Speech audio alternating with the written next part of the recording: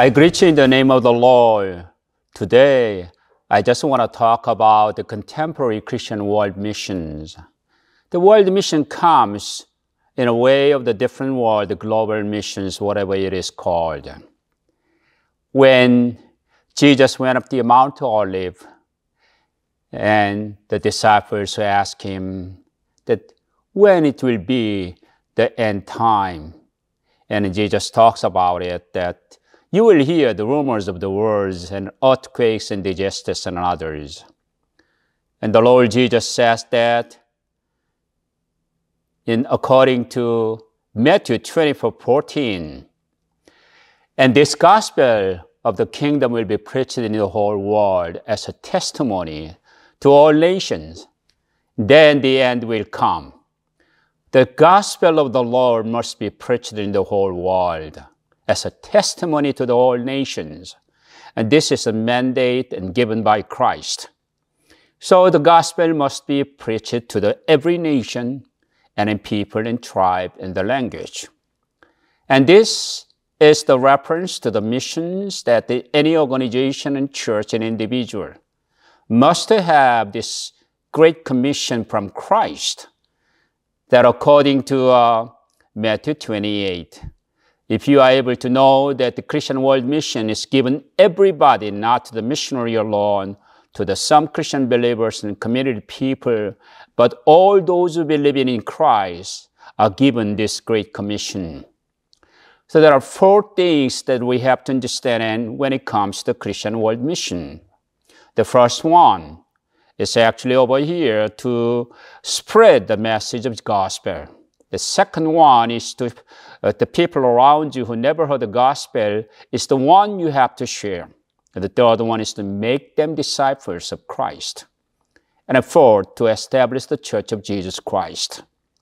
So therefore, world mission is to be actually to every nation and in people. So the terminology here that the global mission is using is to all nations. The all nations, the reference first comes from the book of the Revelation. And actually this is the meaning of we call the ethnos.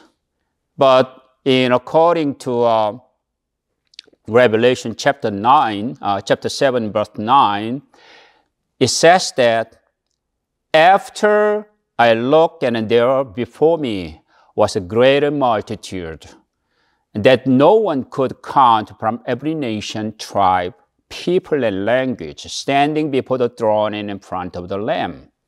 So before me was a great multitude. Every nation, every people, every tribe, every tongue will bow before the Lord and cast down the crown before his feet. But the great multitude here in the Greek is kaio pholux oxlos.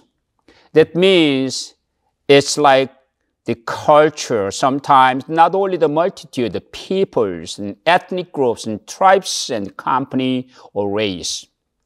So here, in the indication of the Revelation chapter 7 verse 9, the multitude of men who have flocked together in some place there is one more additional word, from every nation, tribe, people, and language. The gospel must be preached to every nation and people and tribe and language. So this is the mandate. It's given to us by Jesus Christ. So the gospel to all nations are very important.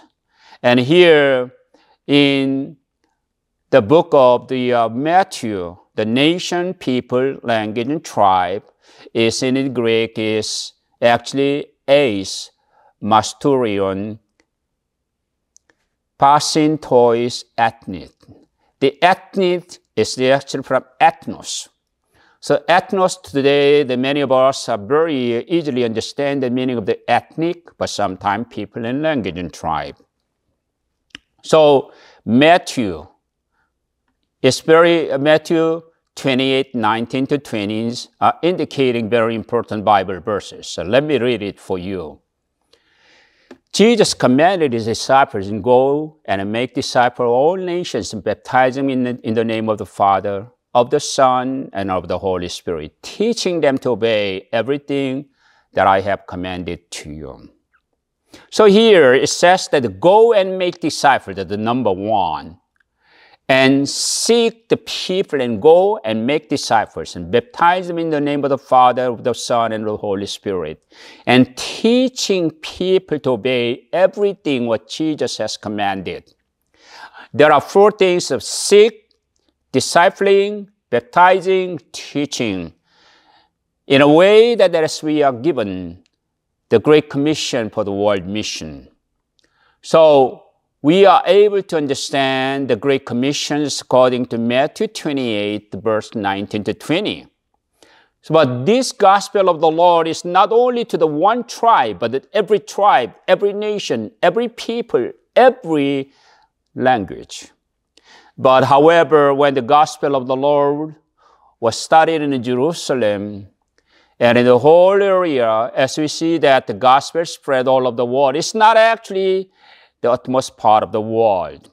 According to Ralph Winter, he said that, there are ways that the 5 epochs of the redemptive ministry. So the 400 years from the church in Jerusalem, to spread the gospel all of the Roman Empire. So this is Romans who were able to receive the gospel of the Lord. And then when the Roman Empire fell upon the hands of the barbarian, the Archaic. That the barbarians, like German barbarians and other European barbarians, were able to receive the gospel of the Lord. So that's the next 400 years. Then the next 400 years, the Vikings, the Nordics, the Scandinavian people were able to receive the gospel of the Lord. When there was ascendancy of Islam, the Saracens and the nearby people were able to hear the gospel first time. So after the Reformation, 1517 by Martin Luther, actually there was a little later, but the Reformation didn't begin the global mission, but the actually new discovery of the world by so-called great age of the voyage. Were able to have the colonial mission. So that's the next 400 years beginning from the 1600s up to now. So this is the end of the earth. The gospel must be preached to every nation, to the ends of the earth. So we must proclaim the gospel of the Lord to every nation, every people, every tribe, every tongue. But the world mission actually, beginning from the church in Jerusalem up to now, takes more than 2,000 years. But to every part, every corner, and every people in the world must hear the gospel. So this is actually the mandate given from Christ. So we are doing right now the last part of the 5th epoch according to Ralph Winter. So let me share with you the transitions, the Christian mission and history. As we know that the gospel of the Lord preached in Jerusalem, in Judea, and Samaria, and some part of the Middle Eastern area, and also the Mediterranean world. So that's the early church we are able to understand. When this gospel spread to the European nations in the Middle Ages, we call the Muslim monasticism, it's the one share the gospel to the villages and communities in the European territory.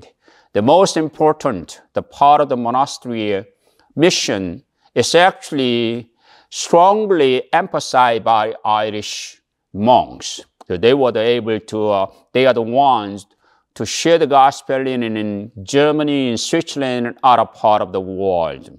So the Middle Ages is not emphasizing global mission much though.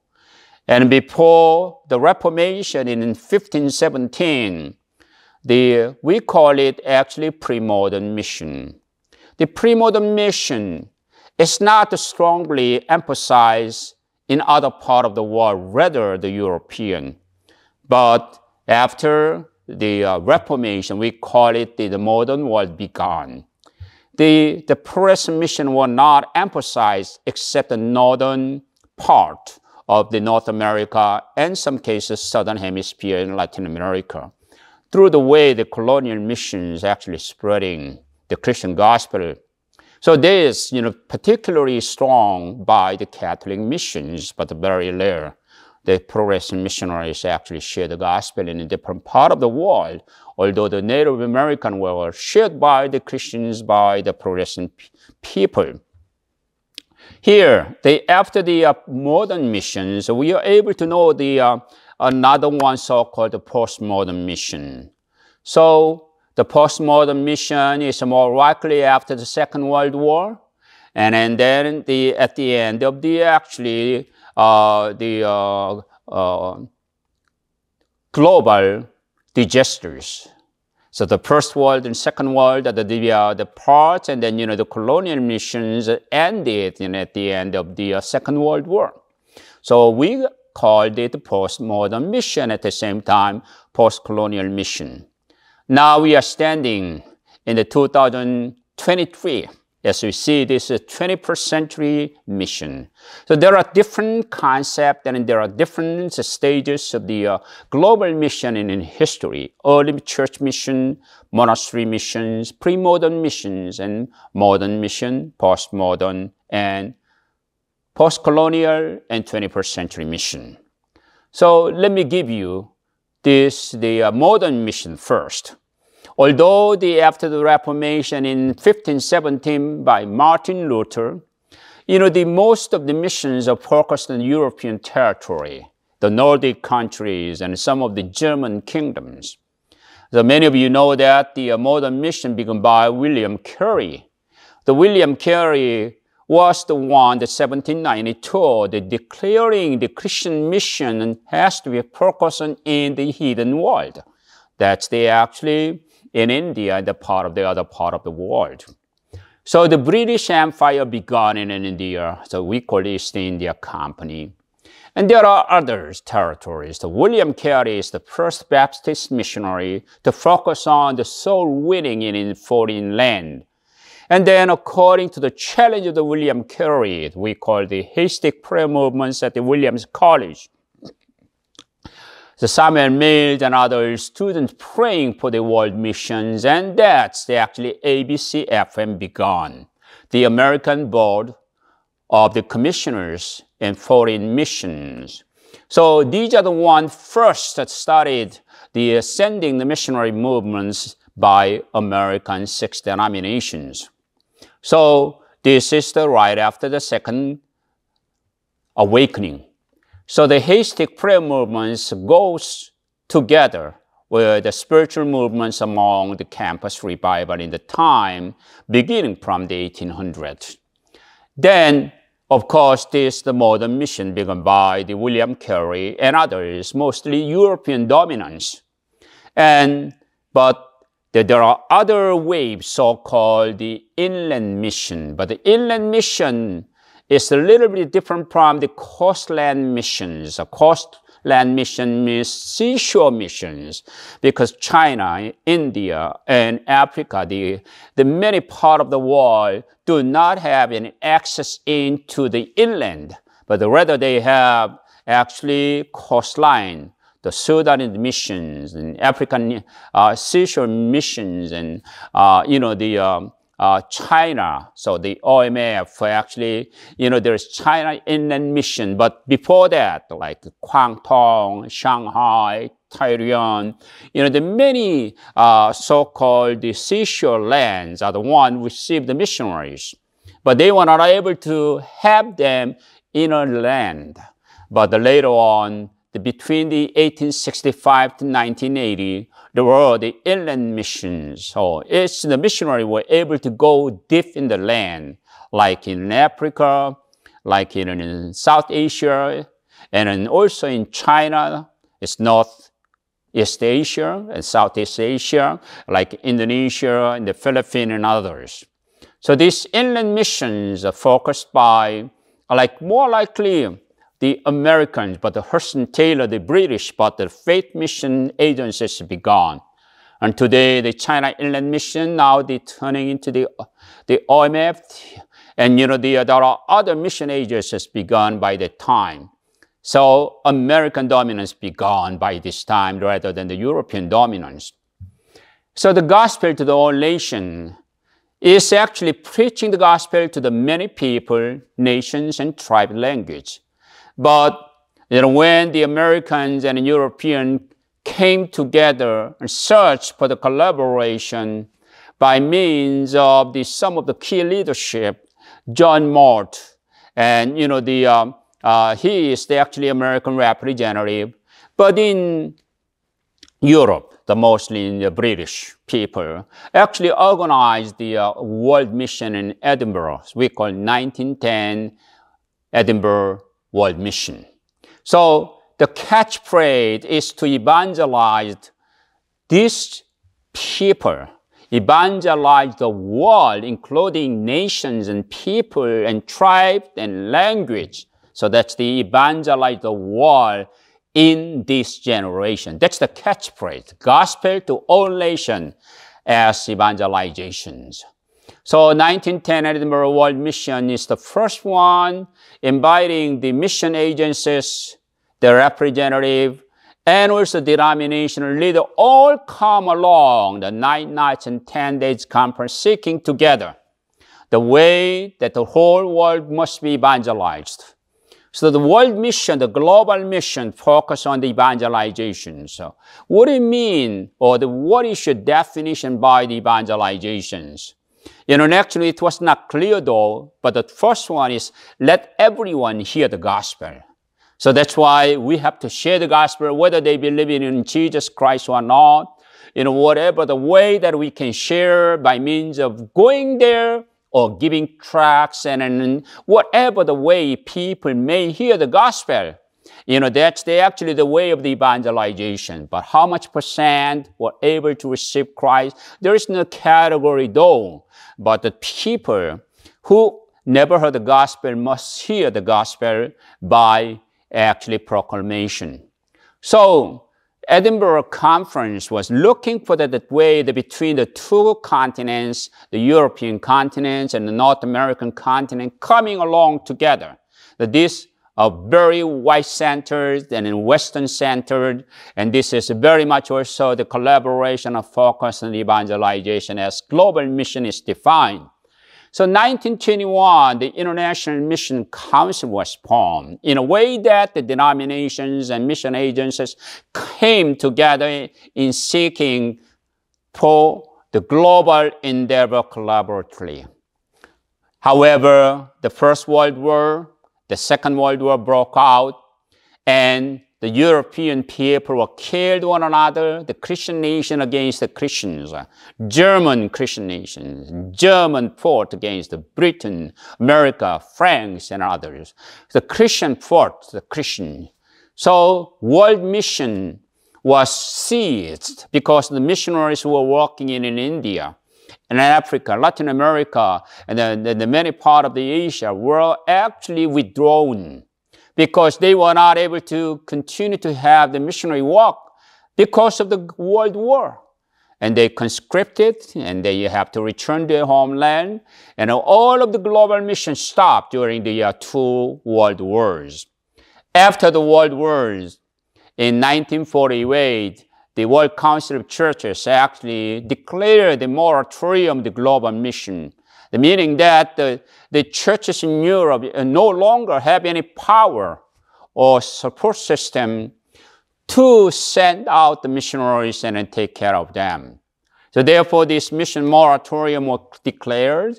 And, in the way that the Western missionaries were working in Africa and in India, in China, of course, China, in 1949, the Great Expulsion happened at the Mao Zedong. Actually expelled all of the Western missionaries in the land and in China. They had to, actually go out. And so, in all of the world, and not only in Asia and in Africa, the many part of the Latin America one no longer have the Western missionaries. So after the mission moratorium declared, all of the world, the Western missionaries largely gone, disappeared in the colonial part. And then many colonial nations became the independent. And so it seemingly world mission stopped when John Stott, Dr. Billy Graham, actually called on the evangelical came together in the city of the Lausanne in Switzerland and called on the Lausanne movement in 1974. And very young scholar, the missionary who were working in Latin America, came in and said that we have so many ethnic groups in the world. As I said, the gospel must be preached to the nations. A nation can be interpreted into ethnics, races, language, and tribe.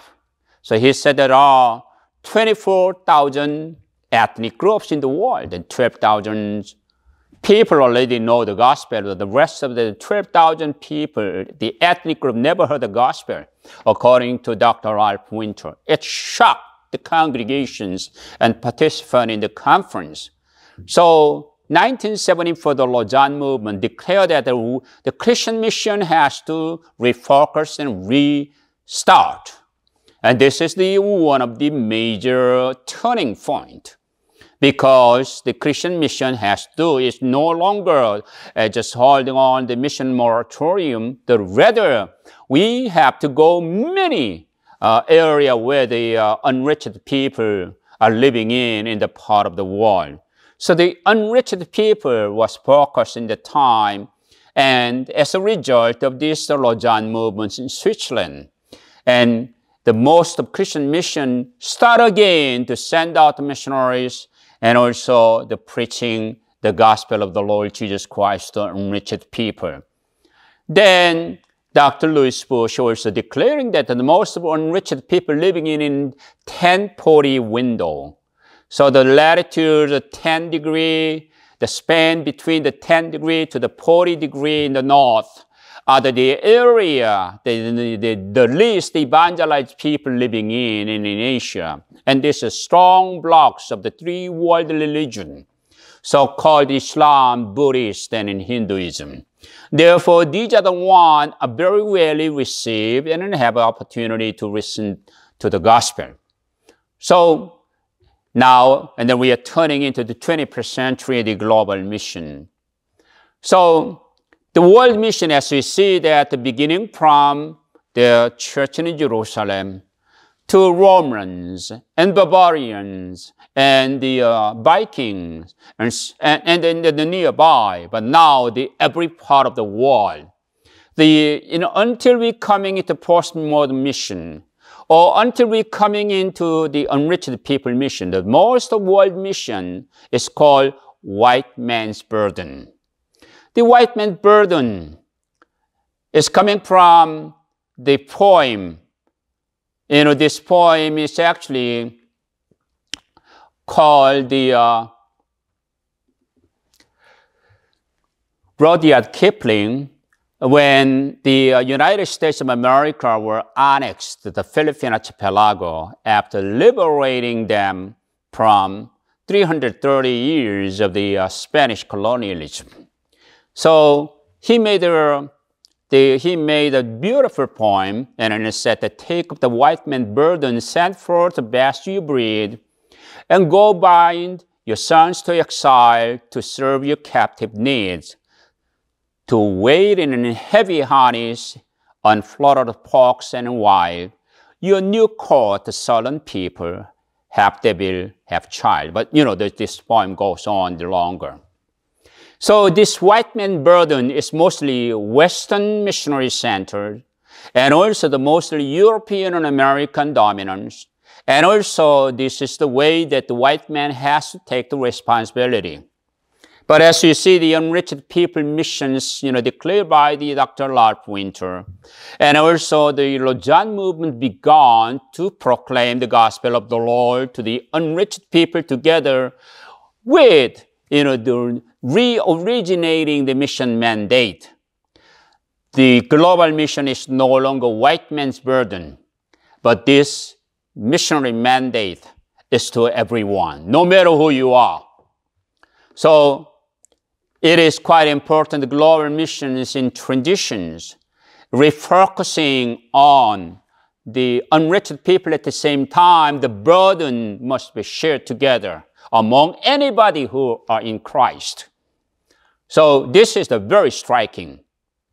And as you know that the global mission until the 1910 World Mission in Edinburgh, European and North Americans, white man burden. But in 2021, actually 100 years later, the Edinburgh World Mission Conference and also 2010 Lausanne movements began the Lausanne Congress in Cape Town. So the 4,000 participants coming from 198 countries participating together. But if you're looking at the variety of ethnicities, the Africans and Latin Americans and Asians, along with the European and American missionaries and leaders came together. I participate also the centenary of the Edinburgh World Mission in Scotland. You could see that, 1910, 1,200 European, there were no any African or Asian. But, there are some observers, but they are not actually regular participants there. But, after the 100 years, you could see the different races, different Asians and Africans and Latinos participating in the conference. You could see that the transition between, the ratio of the people. Before it was a really white man burden, but nowadays, anybody in Christ can share the gospel to call to all. So here in 2023, the global mission is no longer white. It's a non-white and multi-ethnic and non-Western, independent, indigenous, and then the Pentecostal charismatic in character, and digital mission. That's also not the physical mission, but there are ways that we can use cyberspace to share the gospel of the Lord.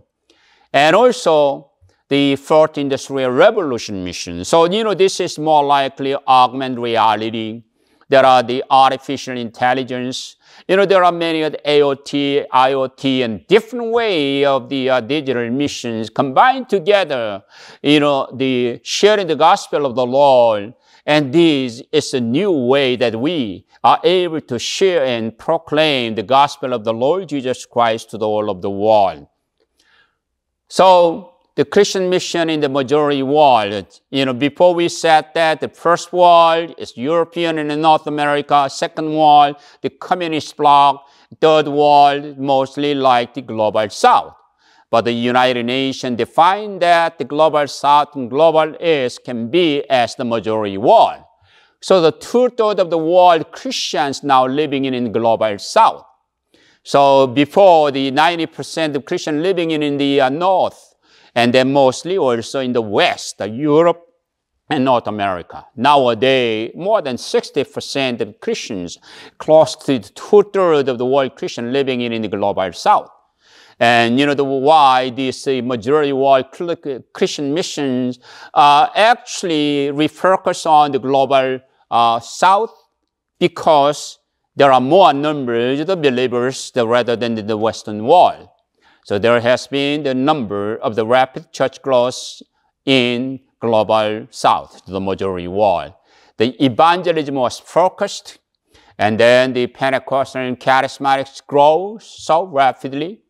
And also the supernatural manifestation, the divine healing, and also the different part of the signs and wonders took place among many churches. As we know that there was the vibrant worship is the one of the character that the church started grow so rapidly. And a strong emphasis on the prayer and spiritual warfare in Africa, Latin America, and in Asia. And there are some emphasis on the supernatural manifestation. And then, like Nigeria, Kenya, the countries like the Brazil, not only South Korea, but the Philippines, Indonesia, and Malaysia. The many countries began to send out missionaries. So the global mission movement began. So this is what we see the majority world Christianity. So, however, the majority world still the poverty stricken and the concern for justice is one of the primary things, and a more conservative belief in morals among the Catholics and strong the Marian devotions. The number of Catholics and Orthodox still stick into their traditions. More likely, free European ancient Christianity like that in Africa, we call the ancestral worship and also their very supernatural worldview. And there are the way that, a lot of the Latinos and Africans are not, actually used to be what European and North American in a way that the rationalistic approach are accustomed. But they rather have the supernatural orientation. And that's why they become very identical with the Pentecostal character in a way that the prayers and also divine healings and, the miracles and signs and wonders in different way, what they receive. So this is, more likely the DNA, the spiritual gene become very identical with that. So the Pentecostal church is growing in the South, and in custom rejected by North, like, the ancestral worships and sacrifices and full gospel missions and others. These are actually very practices, the practices in their belief, And they naturally believed in a kind of supernatural power, miracle, healing in their life. So, world mission is very much newly emerging, coming from the majority world. So let me give you some of the things that as we're looking at the present and current situation, what we are able to do. The world population today is, account for the 7.9 billions in 2021. It's close to 8 billion right now. The 1/3 call themselves Christians because, as we know, that the 2.2 billion Christians account, but including Catholics and Orthodox and Protestants. The Protestants a little more than 700 million, but the Catholics much more, like 1.2 billions, and the rest, I think, Orthodox and other denominations. So 1/3 non-Christian living in a lady rich people group. So we are able to see that the 1/3 remaining live in an enriched people group. So we can see that the enriched people, unenriched people group is only the 1/3, as we're looking at the global population. So let's look at that, where the Christians are living in the world. North America, including nominal, don't believe that this is a Great Commission Christian or, committed Christian. And this including the nominals and, just like the so-called sympathizer. But anyway, the North America account for the 210 million Christians in 2021. So the 63% of the population, the Christians. In America alone, the more Catholic, the half the number of the Christian people account for the Catholic. And the Protestants are much lower, and then others included. In Europe, 553 million Christians in 2010. But it's, goes a little declining after the years, including the nominals. So the 64% of populations are the Christians. Latin America, 612 million in 2018. The 83% the population belongs to Christian category, mostly Catholics. The Africa is, in terms of the Christian population, has the greatest number. So actually 685 million in 2021. it accounts 49% of the population as Christians identified. Asia is the least evangelized. 383 million Christians living in Asia in 2021. It accounts 12% for 12.6% Christian population percentage. So here you are able to looking at the world map that among the Christians and religions most important sub-Saharan Africa, Latin America, and the United States and in Asia. You are able to looking at that the United States, most likely in USA told us 68%, Canada 39%. Brazil is 77% of Christian population, but Colombia is a little higher than the Brazil. But Honduras is the highest one of 94% Catholics and some of the Protestants. Ecuador and Peru, Bolivia, Chile, Argentina. It's all very great number of the people belong to Catholic and evangelical. But in sub-Saharan Africa, like Ethiopia, Kenya, Uganda, Tanzania, the South Africa, Nigeria, Republic of Congo, Zambia, Ghana, all those nations, a very high proportion of the Christian people. Europe, as you know, the decline of the attendees though, but the nominal Christians still high. So Denmark, 9%, UK 11%, Germany 12%, France 12%, and Spain 30%, Greece 58%, and then the Ireland is one of the highest nations, and including the Poland. So these are the Christian population living in the world. So missionary proportions actually striking for us that there are 430,000 missionaries from all branches of Christianity, including Catholicism, Orthodox, and Protestantism. So here, the great number of the missionaries working, coming from the Catholics, so these are the one. But only between 2 to 3% those missionaries work among the unreached people. But out of the 430,000 missionaries from the all branches of the Christianity, only 140,000 Protestant missionaries working in the world. So there are also number of the missionaries coming from different part of the world, South Korea, Brazil, UK, Germany, and Netherlands, and others. But the greatest number of the missionaries coming from Protestant mission agencies is the United States of America. So 140,000 Protestant missionaries coming from the 140,000 Protestant missionaries working all over the world, but 65,000 the Protestant missionaries coming from the United States and working all over the world. So the Brazil is a little more than 40,000 missionaries, South Korea 35,000. So the Korea has been the number 2 for a long time, but Brazil took over in lead. Now, the Brazil is second largest missionary sending country in the world after the United States. So these are the ones actually working. So if you're looking at including the Catholics and Orthodox, 227,000 missionaries coming from the global north still. But in 1970, 80% of missionaries from global north. But in 2021, it dropped so rapidly, 53% of all of the missionaries coming from all branches of the Christianity coming from the global north.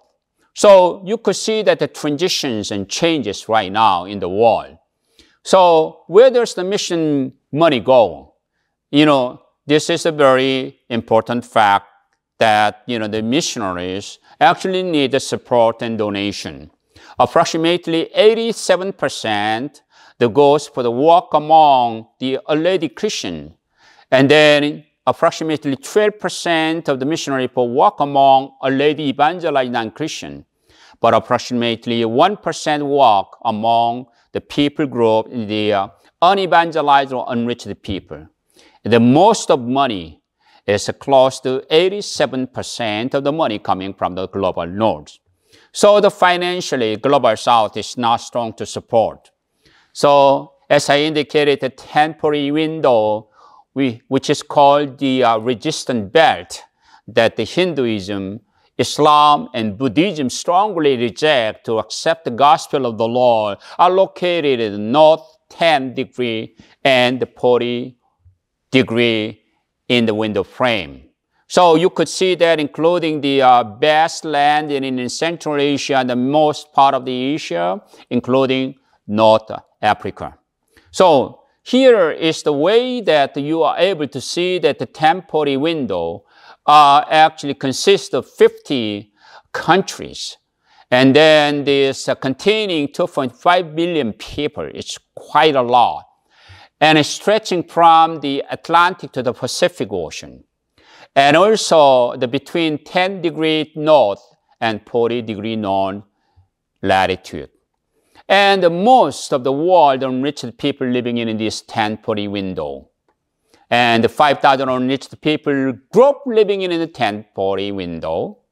And here is actually less than 2% Christian living in. So least evangelized people living in the 1040 window. And as you know that here, temporary window is major non-Christian religions including Islam, Hinduism, and Buddhism, and irreligious people and communism. So the challenge to global mission today as of the 2023, you are able to see that the Islam is a major challenge and still the fastest growing religion in the world. And also within our evangelicals and the Protestantism, there has been a number of the factions and denominationalisms actually dividing ourselves and not to be united. And the secularism, humanism, and the liberalism has a strong resistance against the 5 pillars of the biblical fundamentals as we believe in the Bible. So, and the folk religions, the popular religions are actually bringing the hybrid and syncretism.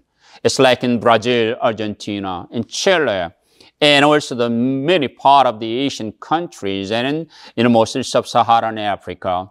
There are numbers of the ancestral worships, the practices of the ancient religion combining together with the Christian practices. It's called the syncretistic religions among the many emerging Christian independent churches in the many part of the majority world are actually, growing so much. So the religious pluralism in the north and also some part of the many different part of the world, allowing that the salvation is not actually along the Bible and the gospel, but there are many ways that we can have the salvation. The religious pluralism is another strong challenge to us. And the lack of the acknowledgments on other religions, meaning that we don't understand the Hinduism, we don't understand Buddhism deeply, we don't know what Islam means. So there are no penetration or breakthrough happening as we do not know because of the negligence and ignorance towards others. Here, the theological differences, as we see that the Reformed theology, Harlinist theology, Wesleyan theology, and Pentecostal theology are so different from one another and in bringing us not to unity, but as the divided more. So, let's look at the very different part of the world in Africa and in Asia and Latin America very briefly. African Christianity is one of the major part that, the fastest Christian religion wherein the people really received Christ. As I said that, Africa is an amazing nation because in the beginning of the 1900s, the Christian population was not much, though there are only 10 million believers in the 1900s. But before that, it's a Sudan inland missions and African inland missions and, different part of the missions, David Livingstone's and, all of these amazing missionary movements in the 1800s. But however, the colonies gained independence in the mid-1900s.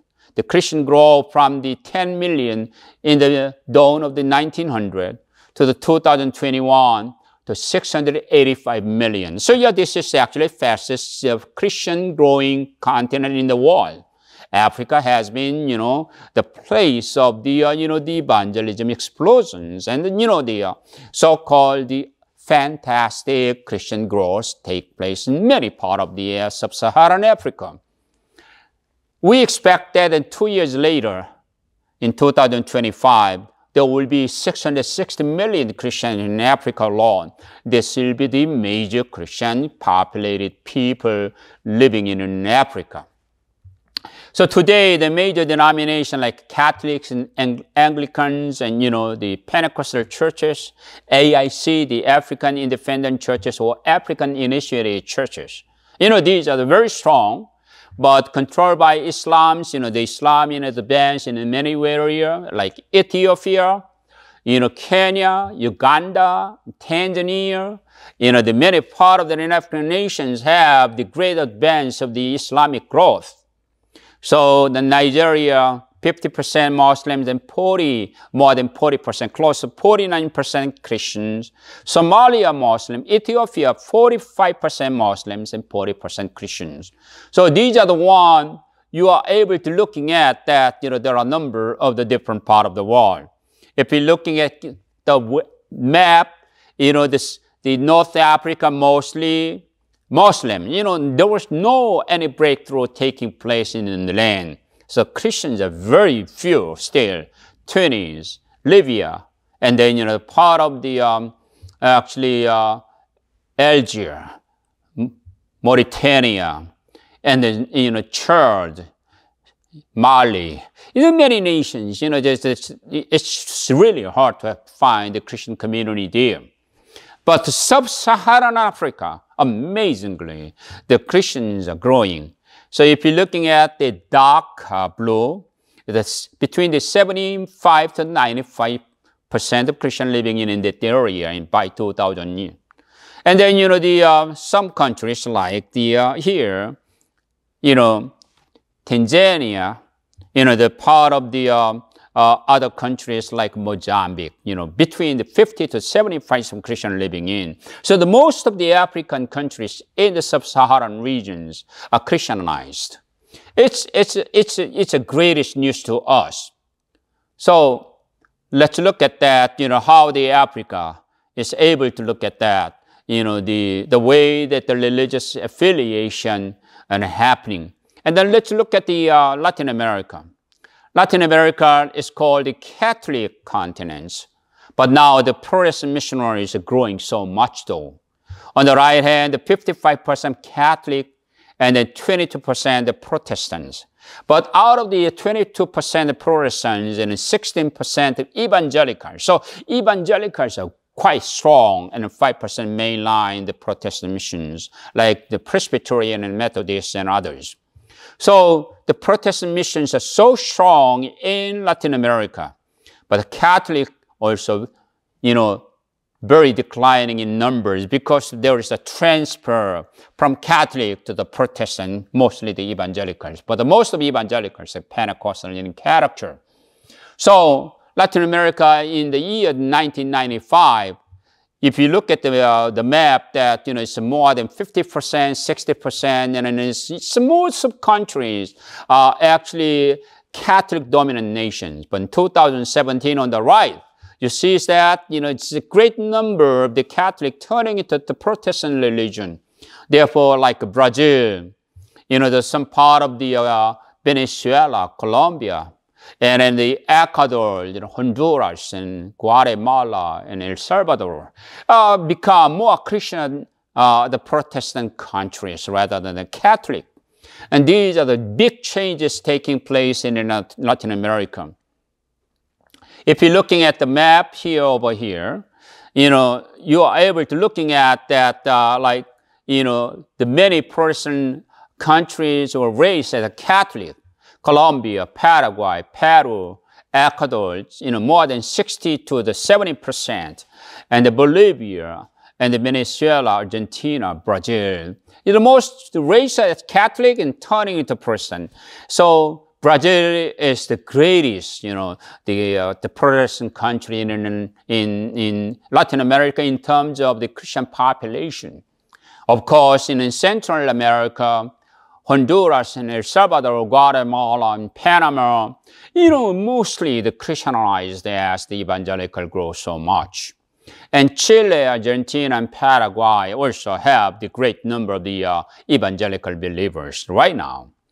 So let me share with that, before, if you're looking at the three different parts of the religion, the Catholic, the Brazilian 54%, but nowadays the Protestant believers by 25%. 1 in 4 are the evangelical in Brazil. That's a really great. And then, if you're looking at that, Brazil, not only Brazil, but also the part of the El Salvador, Honduras, and Guatemala, and some part of Mexico. There has been the great growth of the evangelical population.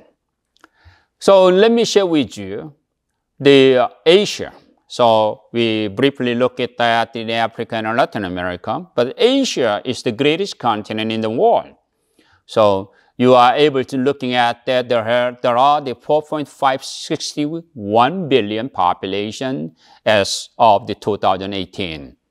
And the Christian population is the least, but the 386 in comparison to, the great number, the more than 600 million Christians in Africa and in Latin America. But Asia is, the half, although the population much, much great to combine all together. Because the 2/3 of the population living in a nation, the Christian population, including Catholics and Orthodox and all those of the branches of the Protestant denominations, by 12.6% year 2014. So Asia is not evangelized well.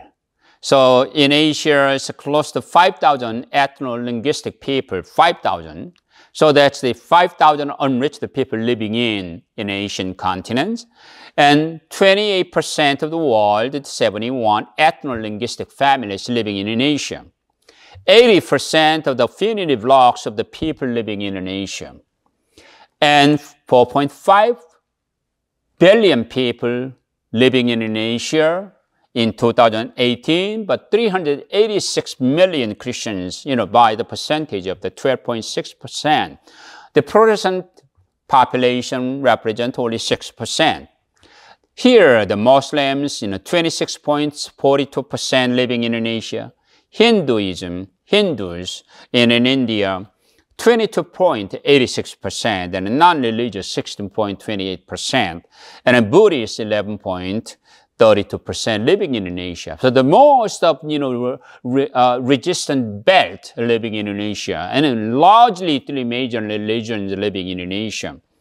So Asia is the least evangelized continent in the world.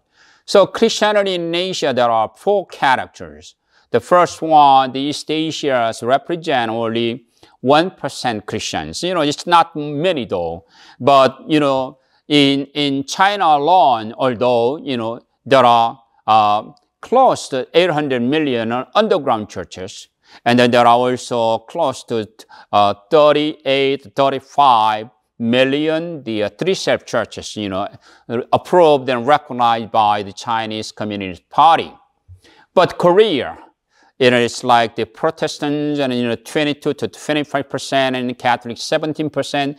It's 38 to 40%. It's the population in South Korea, the Christianized.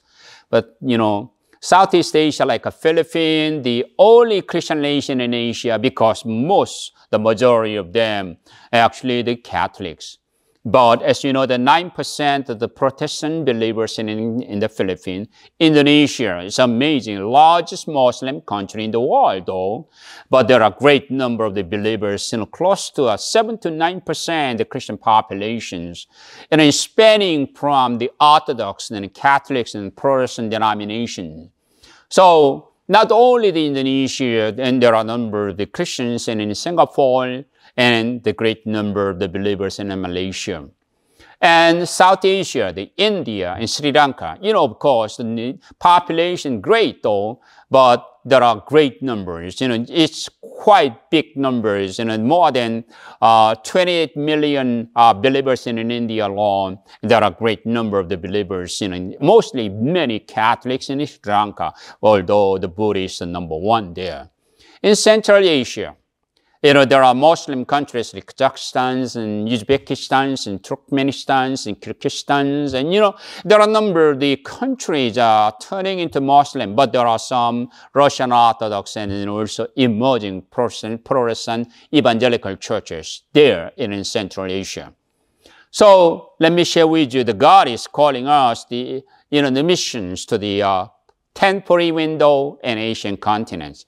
There is the best harvest calling in Asia and an anti-mission calling to the Asian continents and major 3 religious flocks in Asia, least evangelized and the largest in number of the unreached people.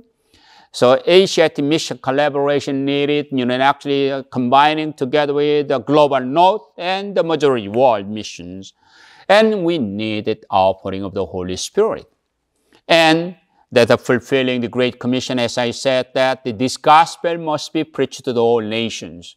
So there should be, the sharing of the gospel to every nation and people and tribe and language. As you know here today, that the temporary window is refocused as we are able to sending out the missionaries. Here, let me try to figure it out how we are able to do, here, the number of the Chinese missionary, if they are going to send 50 missionaries, 50,000 missionaries, and from Korea, more than 30,000 missionaries working in an unreached people in a temporary window. If we are able to send out from the Philippines and 10,000 missionaries working together, and from India, actually Latin America, and here in Nigeria, if the other people are able to send out the missionaries to the unreached people in a temporary window. So from Latin America, 21,000, in Nigeria, 15,000, in India, 40,000, and in Philippines, 10,000, Korea, 30,000, and in China, 50,000, all together working in actually temporary window for the unreached people between next 15 to the 20 years. Evangelization in this generation will be possible. So here, let's look at where we have the situation among the American churches to take over the responsibility of the Great Commission calling. Many of you remember the America is in declining in the Christianity, though, but still the largest Protestant country in the world. So the shifting of the mission mandate coming from Jerusalem to Europe to North America. So America has been dominant in the 20th century. Still in 21st century, the United States of America will lead the global mission together with the majority of the world Christian missionaries. So I think that's the actual partnership we need.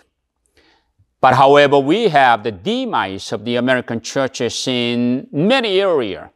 And actually the church become very traditional, and there are liberal Christian denominations, there are the conservative, there are also the emerging churches, there are the charismatic churches growing. So there are different atmospheres and there are different aspects of the Christian denominationalism. We have to refocus once again the mission calling to go to the every nation and people and tribe and in language. So America has been an experience of the Great Awakening revival in the fast. The holiness movement began actually the world missions by the Pentecostal movements in 1906, a Jewish revival. So America became the cultural religion, but we need to actually bring the gospel into the nations, the contextualization together with the enculturation. So 21st global mission trend in Christianity are very outlined by this. We need the globalizations and we refocus on urban mission because the tribes and unreached people coming into the city center. And the migration is another way that we can share the gospel, because people all over the world coming to the United States and into the Western world, and we can have the opportunity to share the gospel with them. And this is the Pentecostal age, and the charismatic manifestations are anywhere in the whole world. Indigenous Christianity is growing so much, not like the Western church. And enculturation is the great, and dire needs of the gospel sharing. Let me give you the little explanation of enculturation. The contextualization is to actually bring the gospel core into different culture. And then, we have to looking at that, how we modify together. Indigenization is actually expression of the gospel in the way of the indigenous people. But enculturation, it's like, two different lakes, and we don't need to bring the entire water into another water, but we can bring just fish from other lake, and then bring this fish to the another lake, but this fish can actually live in that new context. That's enculturation. Bring gospel along into different land, infiltrating in their culture, and then actually harmonize with their culture together. So brothers and sisters, we are able to looking at also the 21st century, the majority world global mission has to be acculturation. The arrogance and pride of the Western dominance must be deleted. Sometimes the clergyman center is deleted, acculturation. And then sometimes we have to be aware of the danger of the folk religion and post-colonial missions. And we have to looking at the Christian gospel must be expressed in the different culture and different people and in their context. And there has been socio-political change and diversity in Christianity, because unlike in Martin Luther's time, unlike in first century Jerusalem context, we have different branches of the Christianity at the same time, denominations and independent churches. There are a lot more the variety. So we call the varieties, and in unity in the Christianity we need it. So here, we need also integral missions, holistic missions, professional missions, and BAM, businesses missions, and urban missions, and diaspora missions, and cross-cultural missions. We need a frontier missions and kingdom ministry we need. And actually, we need holistic transformations. These are the one new way we call the integral mission. So what can we do? As we conclude and come to the conclusions of brothers and sisters, we need to proceed first in prayer and intercession. And then where the majority world, like in the Philippines, Indonesia, India, China, Vietnam, Malaysia, Singapore, we ask them to pray. Of course, Brazil, the many Latin American countries begin to send the missionaries. So every country that has to respond to the call of mission must start in prayer. The prayer is the key. The intercession is the key. And then we have to mobilize the missionary candidates, and then missionary recruitment, training them to be the missionaries in different parts of the world, whether they are digital missionaries or the professional missionaries or the tent-make missionaries. And then we need commissioning them. And also our church we serve today must be missionary church. And then we need to partner together with the other mission agencies and denominational mission board. And also we have to take care of the missionaries and the missionary care. So these are the one. So brothers and sisters, Missio Dei is mission of God. If you're looking at the John 20:21, as the Father sent me, I am sending you. Jesus is the one sending us to the multitudes, to every nation, to every people, to every tongue and every language. So we have to come out of the comfort zone and going to the mission field. But I want to say that our mission is not only going somewhere, but our next door, neighbor next to us, because the immigrant community coming to our neighbor and the whole world, they're actually facing together by the cyberspace. So we have a lot of the windows to share the gospel of the Lord. So the missionary is sent by God on a task. The word missionary is the Latin equivalent of the Greek apostle.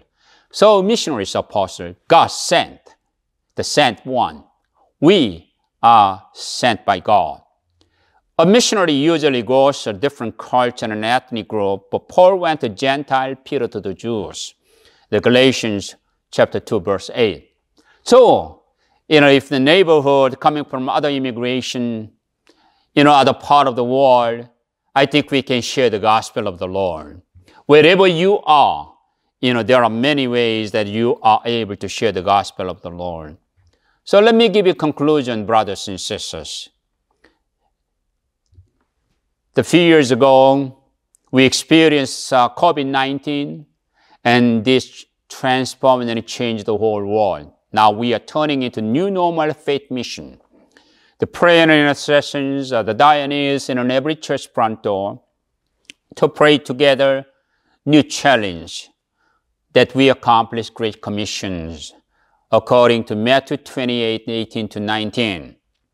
And also we are sent by the Holy Spirit. Brothers and sisters, when the Holy Spirit comes upon you, you will be my witnesses in Jerusalem. You will be my missionary. You will be my witnesses in Jerusalem, Judea and Samaria and the utmost part of the world. And then we shouldn't be churchgoers. We must be committed Christians to the Great Commission. And also we need to have the spiritual breakthrough. A revival awakening, Diana in our church, because not by our endeavor, but by the power of the Holy Spirit. At the same time, in a changing society and community we are living in, must be adaptable, innovative, transformational, whatever the situation newly arise. So may the Lord make you to be missionaries in anywhere where you stand, because you can share the gospel of the Lord. Thank you so much for watching this video. May the Lord increase the wisdom and also the collaboration in your church, in your life. And thank you so much for having this beautiful time together with us. Amen.